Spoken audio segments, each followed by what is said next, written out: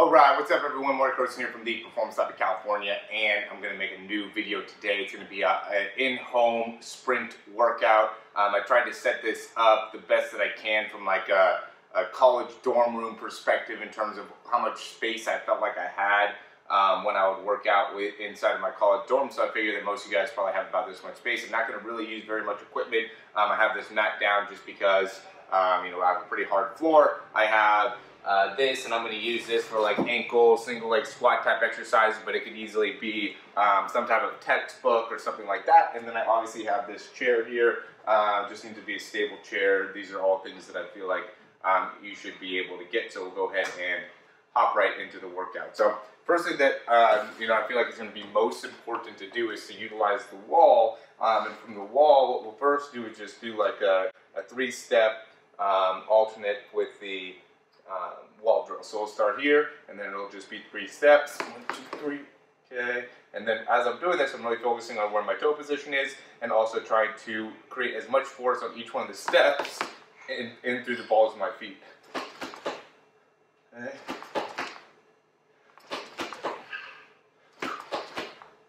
Okay, so I'm going to just get the overall stroke rate down. I'm going to move this mat out a little bit so that I can go right into my next one, which I'll go single leg, rear foot elevated split squat. So I'll go with my 1 foot down. When we're doing this, and I'm coming up and through, I just want to make sure to get my hip all the way through on each one of these reps. Boom. Get my hip all the way through. I'm actually even kind of moving the chair a little bit as I'm driving that hip through. Okay, and then I'll go right into a single leg jump. So I'll go here.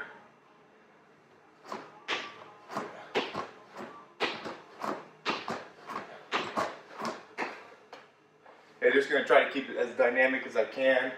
Constantly going to create some change within the workout. Okay, and the idea for that's going to be really light, so I would almost prefer you to be on like a second story or something like that, just because now you really have to concentrate on being nice and quiet as you're actually going through. Okay, next thing I'm just going to go through is going to be a split jump. Okay, so we'll go here, start in the lunge position, and just go here and jump. Trying to get as vertical as I can. Focus my arms nice and smooth.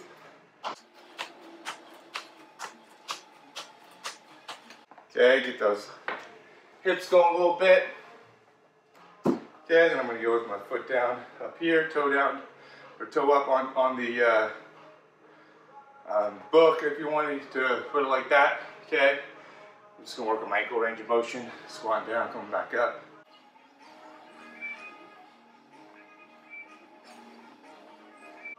This one should feel pretty difficult to control your balance. Both sides, I'm big on making sure that your feet are nice and controlled. Can't go into too much of pronation or supination, so I'm just trying to make sure that my feet stay as straight as I possibly can. On this left side, I have a harder time controlling that pronation. I'm really working on that. Do an extra up on this side to really focus on it. Boom. Okay, then I'm going to go back up against the wall. And from there, I'm just going to go working on some calf raises. Normally, I'd say we do 20 of these, but for this, we'll just do like 10. Really working on getting up on my toe on this one.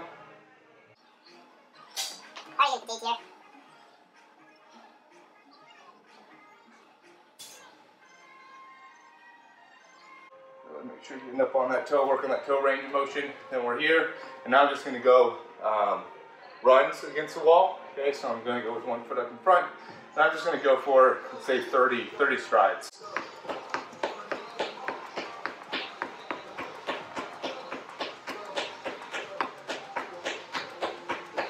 Okay, when I'm doing that, I really want to focus on landing with my foot right underneath my hip, and really controlling my core to make it so my legs are cycling or moving as fast as I possibly can. And I also want to keep my feet or my spine somewhat tall. I don't want to be too far leaned over here. Especially if you get tired, you don't want to like lean over. You got to keep that posture really upright when you're doing this. I'm gonna knock out another 30.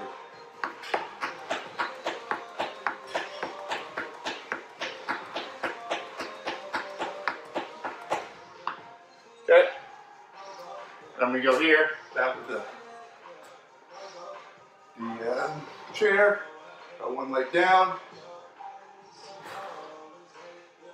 Driving my hips all the way up and through. I'm really pushing my heel down to get my hips up. This is really good for your hamstrings.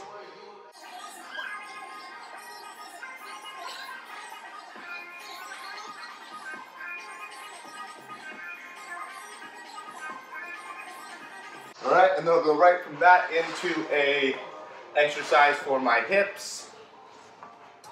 Okay, so for this, I'm just gonna go here. And I'm going to drive all the way up. Hold it for a few seconds, keep that toe up. Really trying to keep my back straight on this one as well.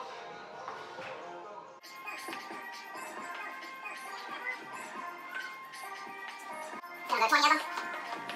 Keep my back locked in. Okay, and big thing is, I would say for some of you guys are getting pretty tired already. Big part of that has to do with your sprinting speed is your actual ability to have good cardio, okay? It's hard to be able to do it. Okay, so now I'm just gonna hold this. I'm gonna balance with my, with that textbook up on there. I really wanna let my toes relax so I can balance it. I'm really trying to straighten out my hamstrings here. I've been working out the last couple of days, so my hamstrings are really, really sore. Just controlling the breathing, working my core, working my range of motion.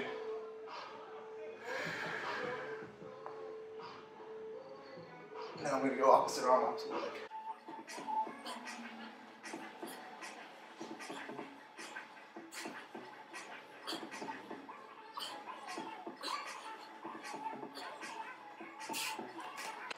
All right, now I'm going to go right into triple traps, so I'm going to keep on working my core here. I'm going to go here, 1, 2, 3, 1, 2, 3.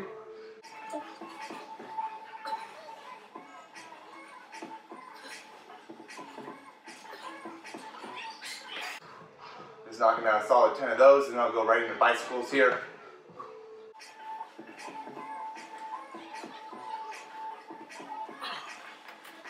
Okay, and then from there, I'm going to go into some Supermans. Make sure I'm still in the view of the camera here.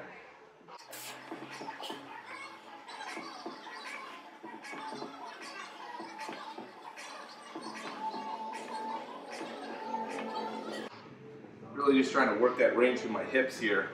Make sure you're getting your back leg all the way up, and then I'm going to go double.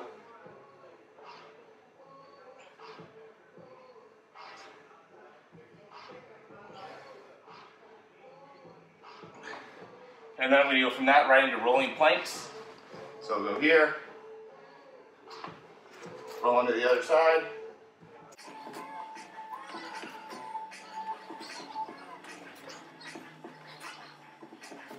Probably going to do more core than what I'm currently doing right now. And probably add more stuff for you guys to do. I just want to make it so you're not having to watch too much of this video. And just watching me kind of work out.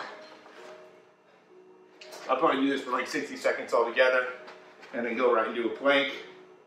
Hold that again for another 60 seconds. Hold it for like maybe 20 right now.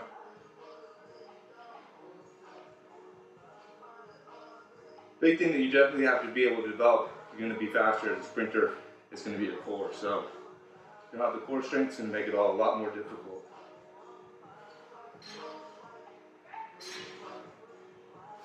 Okay, then I'll go into my hands, and I'll just go opposite hand, opposite shoulder. Keep your feet a little bit more wide when you're doing these.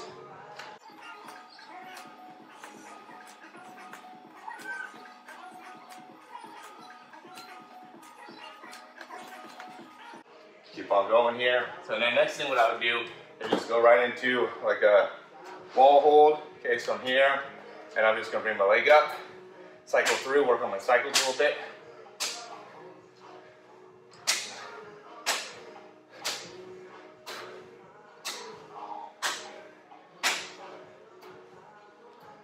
Let's knock out a quick little 15. Just cut it from here tuck jumps. I want to be able to feel that cycle.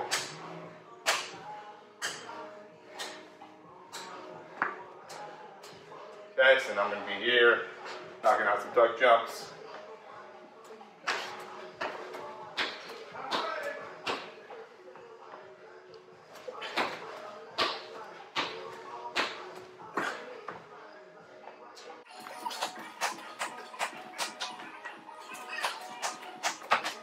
Okay, you want to be pretty even on these. You can see on that my left side, I'm a little bit slower in my transition, so I really want to be able to work on evening out that out the best I can.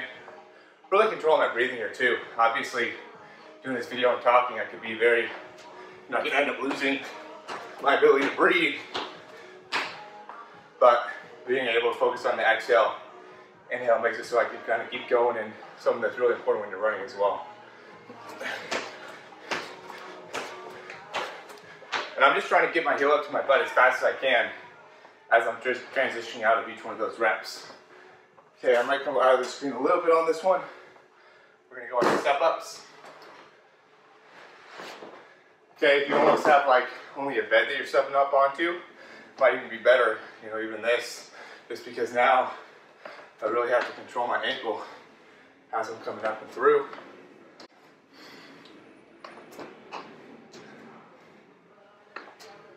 If you're doing this at home, obviously what we're trying to do is pour a sweat. Some of you guys might be, well, this isn't a very fast twitch muscle fiber stuff, and there are things like those tuck jumps, like the wall runs, whenever we're doing on the single leg jumps with my foot up on the chair. Those things are obviously more plyometric, more highly explosive. These are things where there is going to be just being able to get full triple extension here, hips, knee, control the foot all at the same time. This isn't really basing, trying to develop your overall strength or your power. This one's more to develop your overall strength and running mechanics. Okay, and we'll go back into a wall drill. So now I'm going to go more with my spine a little more upright, really trying to push down into the wall here, resembling a little bit more of the start. Okay, and in terms of what the order you do this in, you could do this one more at the beginning to replicate the start, or you could do it at the end. We're just trying to get some work in here. This for people that don't really have the ability to get to a gym. We're getting work in, right? We're moving towards being faster sprinters. Drive that knee up. Okay, 1, 2, 3. Drive the knee up. 1, 2, 3. Try to keep length in the spine.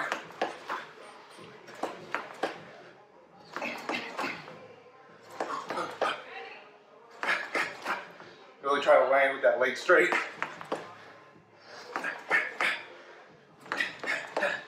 And now from here, I'm just going to go.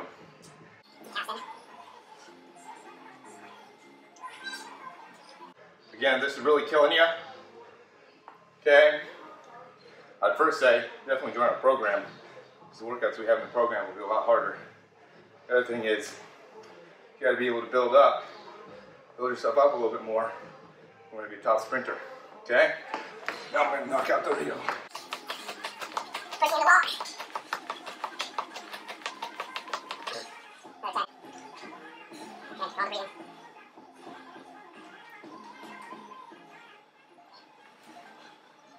I'm definitely sweating. I don't want to make it seem like this is just an easy workout for me.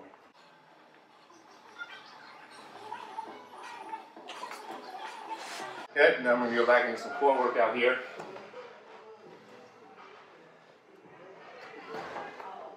First thing, get these feet up, get the toes facing towards me, and then I'm going to go with a scissor with my legs. Okay, and while I'm doing the scissor, I'm going to also touch.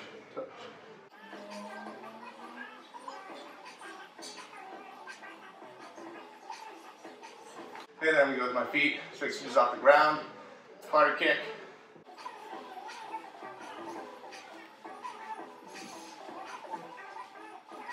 And I'll go and alternate.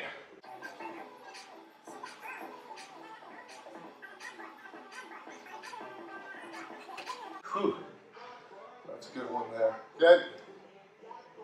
Then for that position, I'm just going to go with both legs straight up. I'm going to go side to side. Just keeping my shoulders down. Feeling at my hips, feeling at my side core. Just doing these nice windshield wipers. I like these to open up the spine.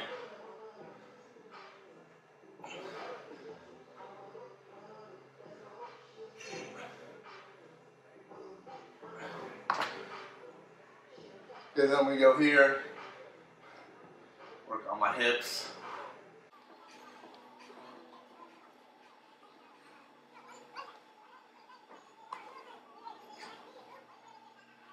If you have a band for this too, that's always good.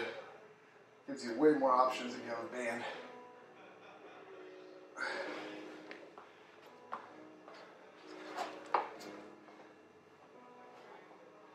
Alright, then I'm going to go here. I like these. I know these are kind of more ones that you see girls in the gym doing, but it does help you get more hip extension. And it helps you in being able to control your spine. Really good. Get the range of motion through the hip and not through the spine. I'm really locking in my lower core.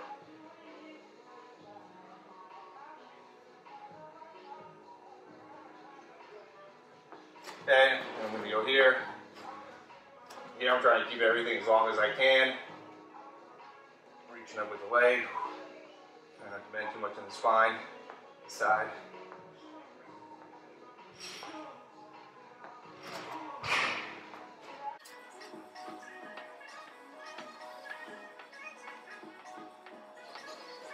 Okay, just make sure you're really locking in there, you're not compensating too much. Then I'm going to go back to this one again. Just like developing your hamstrings is so important.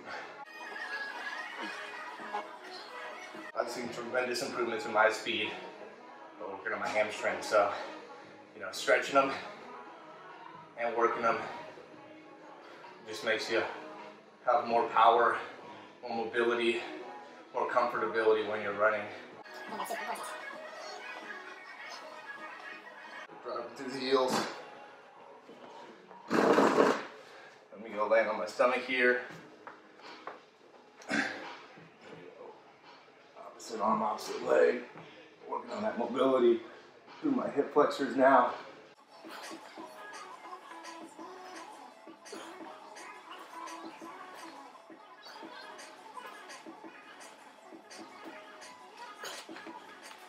Okay, then we go back on, I'm just going to do some light ankle jumps. Just want to give you guys a whole bunch of different exercises you can even choose from. Alright, so this video can really help you in giving you a lot of different options.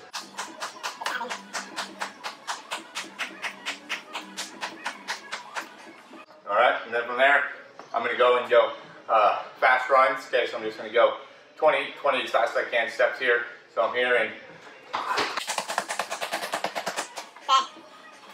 working on my posture there. I don't want to end up too hunched over. I want to be really upright. Get my knees up to my hips. All right, and then I'm just driving down fast. Keep my arms long. Okay, you're not going to be able to open up as much. That's fine. We're really just working on getting that fast twitch muscle fiber. So I'm going to do one more of these.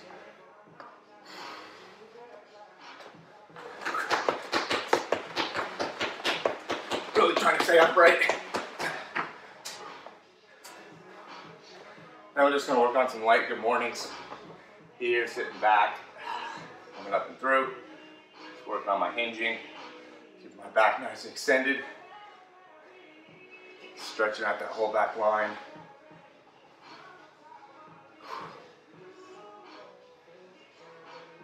This will be the last one that I'll do here. You do 30 of these though, really not overdo it. It's basically like doing a deadlift.